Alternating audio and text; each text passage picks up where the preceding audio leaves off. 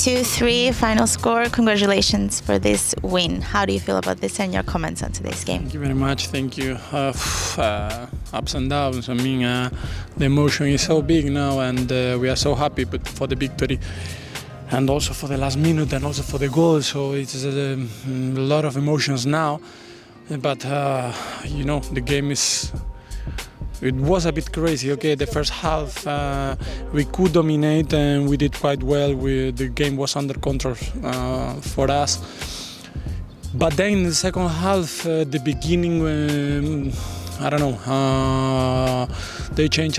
We changed. Was like tricky during the 10 or 15 minutes, and they could score 2 goals. And most important thing is how the team recover and the mentality of the team.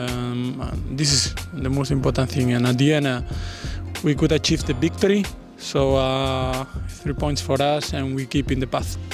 Thank you so much, and congratulations again. Thank you. Thank you.